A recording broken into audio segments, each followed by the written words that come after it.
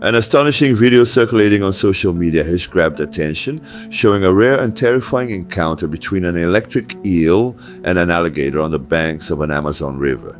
The incredible footage captures the moment when the electric eel, known for its powerful electrical discharges, kills the alligator with its deadly shocks. What seems like an uneven battle turns into an impressive demonstration of wild nature and the hidden dangers in Amazonian waters.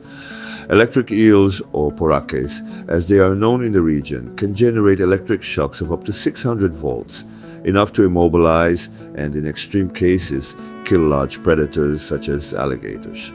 In the video, the reptile, confident in its role as a predator, approaches the eel without knowing the power it carries.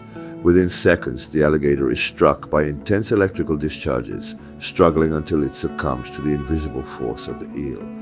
This unusual confrontation reveals the complexity and dangers that inhabit the rivers of the Amazon. Nature doesn't follow predictable scripts, and the adaptability of each creature is a lesson in survival. The electric eel, with its unique ability to generate electricity, proves that size doesn't always determine the victor in a battle.